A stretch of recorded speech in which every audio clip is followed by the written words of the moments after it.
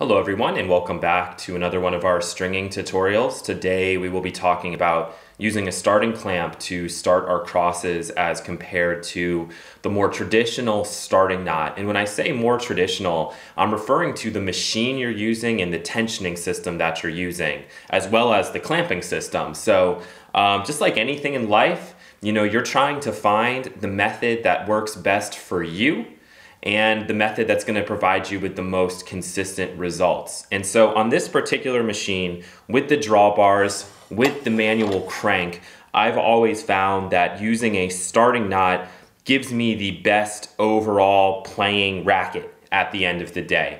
And as a stringer, what you're trying to do is find the method that works best for you on your machine and stick with it for the sake of consistency. Now, there will be exceptions, and this is why I think of all the videos we've done so far, this one might make the most sense for you to go on, click the article, and we talk about when to use the starting clamp, why we use the starting clamp. We'll get into some of that in the video, but I think in the article we go into a little more depth and things might be a little bit clearer. So you will need a starting clamp, all right? But otherwise, we're not going to be using anything else other than the drawbars, okay, as our clamping method. And you'll see as I go through this video why using a starting clamp on a NEOS 1000 with the drawbars doesn't make a ton of sense, but it is doable, so I'll show you the method. The only time that I use a starting clamp to start my crosses on the NEOS is if I feel like the grommets are damaged in any way. When you use a starting knot, you pull tension directly to that knot. You are pulling, the only thing hanging on, the only thing holding it is that knot, and you've seen that in the previous videos.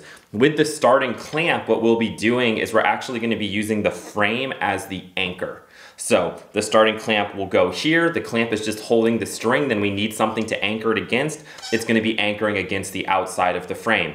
Every single clamping system has an anchor. So with our drawbars, the anchor is actually the bar, and it works quite well. With the swivel clamps, right, the anchor is like that little locking mechanism that you turn every single time after you clamp off. And with the flying clamps, something like this, with the flying clamps, the anchor is actually another string.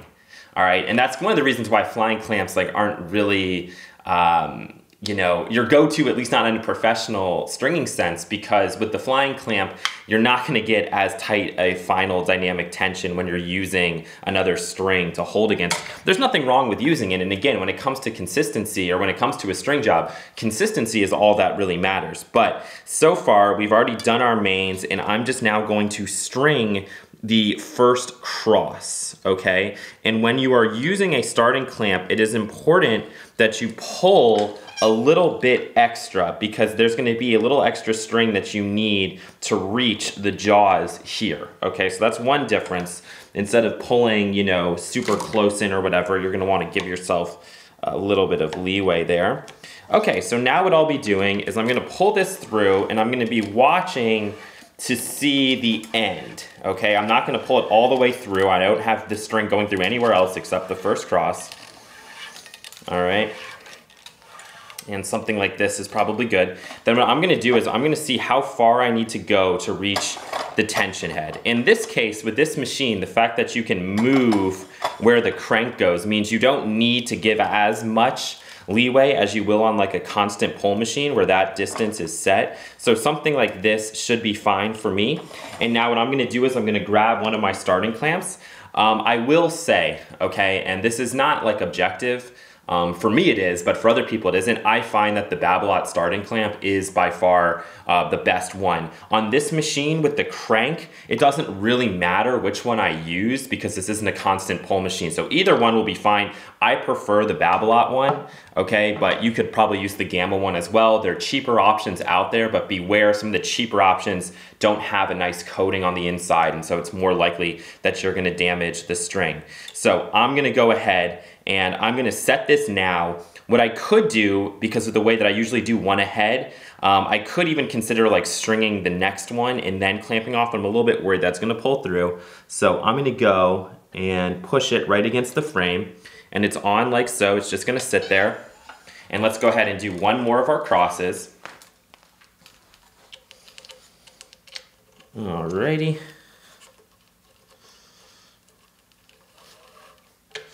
And we'll get this done nice and quick for you guys.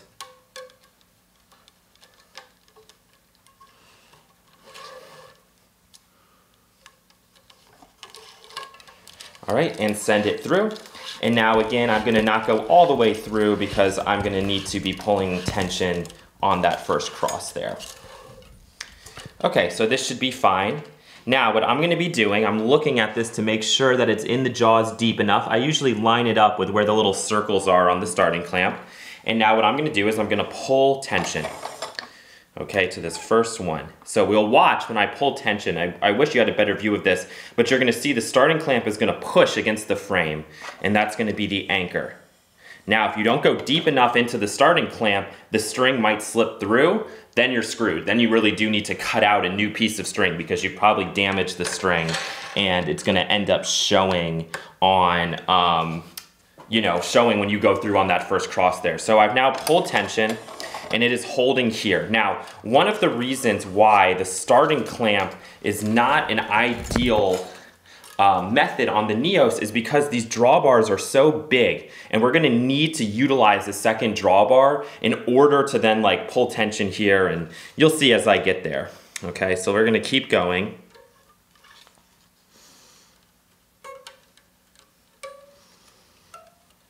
And the NEOS is so different to other machines in that you just have like the one clamp on doing your crosses, which is rare. Okay, so at this point, nothing's really gonna change. We're just gonna continue to pull tension. And the way to think about this is we're now gonna be pulling tension from this distance all the way around to this distance here. But then when I release, I'm asking that starting clamp to hold all the tension.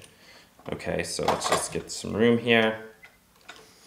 Let's pull our tension. Life is good. Now, when I release, all right, what's holding all the tension? Starting clamp is holding all the tension, tension head is holding the tension here. So we're asking it to do a lot of work. Normally what you have are two clamps in here, so you're kind of distributing that and you're not asking the starting clamp to do so much work. Now, I've never had an issue on this machine holding it like that, but it is something to be aware of and one of the reasons why it's not very common. So I'm actually gonna do about 5 or 6 of these crosses because I need room for my other drawbar to come in. All right.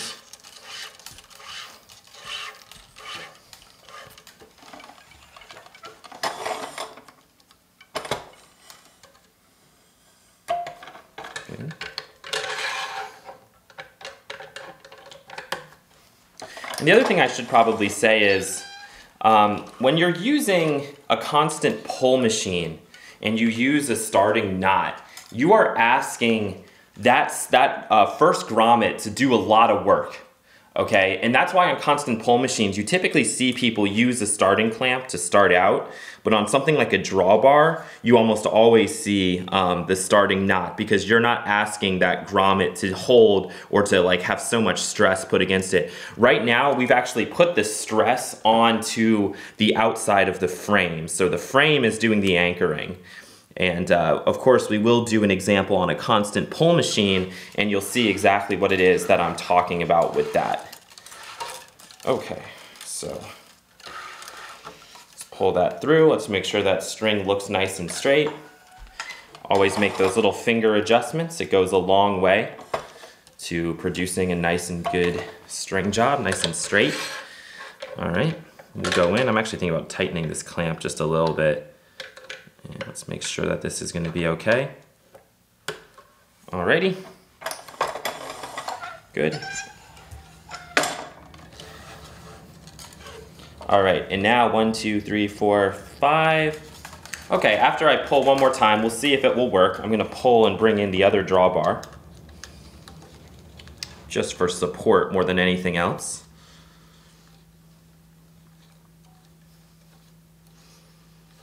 And this might be a risk, so you'll see what happens if I screw this up, because I might screw it up. I might need to do one more cross here. We'll see. And if that's the case, I'm not gonna then do a one ahead method, okay? Because I don't wanna like have it holding in a weird place for too long. All right, so let's go in, let's pull our tension. All right, now what I'm gonna do, now that that's being held, is I'm gonna move this first clamp up here by the starting clamp. And I'm gonna push my drawbar as far up as it's gonna go, because I need room for my other drawbar. So I'm gonna push it up more than maybe I normally would, hold that in there, and then I need to grab my other drawbar, which this is not a good situation when you don't know where your other drawbar is. Okay, there it is. And we're now gonna bring this in, and we're gonna see if we can reach it and hold tension. Okay, down here where we just pulled. And as you guys can see, we actually do have a good amount of room here. Well, it's pretty close, but it does work. All right, I'm holding that in. I can now release. Life is fine. Now, the next step is one of these steps where it's not super necessary, okay, on this machine, but it is something I'm gonna do anyway, just out of habit. I'm gonna pull tension here to then release the starting clamp. So I don't wanna release the starting clamp without tension being pulled to it. It's more likely I'm gonna damage the string, but with the way that we're set up here, I technically don't really have to release that there, but I'm gonna go ahead, I'm gonna pull tension here, and then I can remove that starting clamp, and I'm feeling the string, no damage was done. Now with some of the other starting clamps, sometimes that happens. Now, I'm just gonna go ahead and release this again. All right, and now our tension is being held everywhere throughout the racket. Let's just be good and pull that all the way through. And now I'm gonna go and I'm gonna tie off, okay? And I might use a Parnell knot if I can reach it and do it. Let's see, am I gonna be able to? Whoa. So what, if you guys just saw what happened there, it went past, which is never good. Okay, there might be room for a Parnell knot in here. Let's give it a shot. Okay.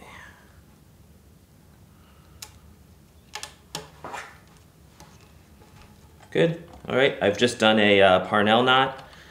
It's a little bit different to what we've looked at before. And the reason I'm doing a Parnell knot there is just because I did a Parnell knot on the other two. Okay, cool. All right, so notice that we used a finishing knot to tie off the crosses there as compared to our more traditional starting knot. So we did use a finishing knot there because we're never gonna be pulling tension directly to that knot. That knot is just expected to hold. And now I'm just gonna go ahead and I'm going to finish up my crosses as I normally would. Now I'm gonna leave that drawbar in there at the top.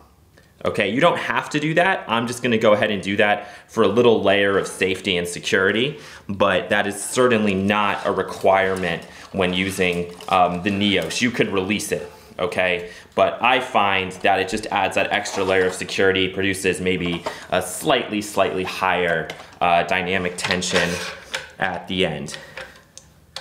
And you guys know, when I get to this point in the video, I just want to try to speed through it so as not to waste your time. I just want you guys to see that method there. Pretty easy, pretty straightforward.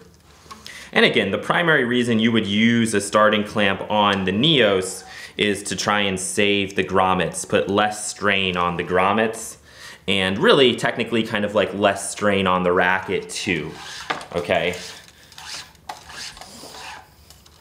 But let's speed this up and get to the end.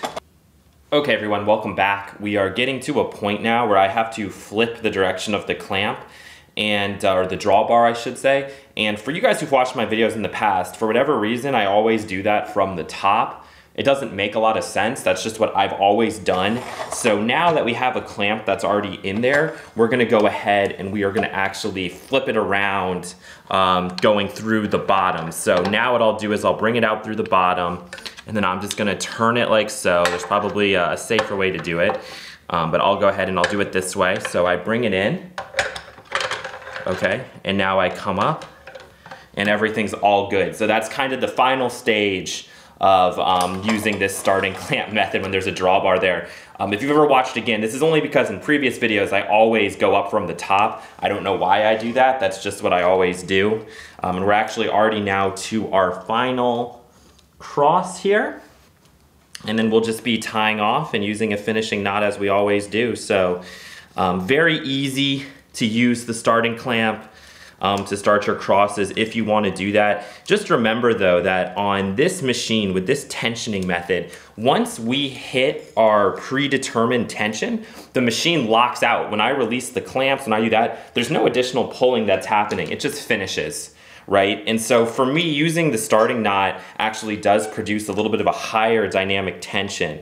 Whereas on other machines, you have to be a little bit careful, because if you use a starting knot and let's say you're tensioning it really tight, after you've pulled tension, you're going to like clamp it off, it's still gonna keep wanting to pull tension. It's gonna keep pulling it to try to make it as accurate as possible. So it does make it extremely accurate, but it is gonna put more tension, more just overall torque onto that grommet and onto the frame, which is obviously something you need to be careful about when you're stringing.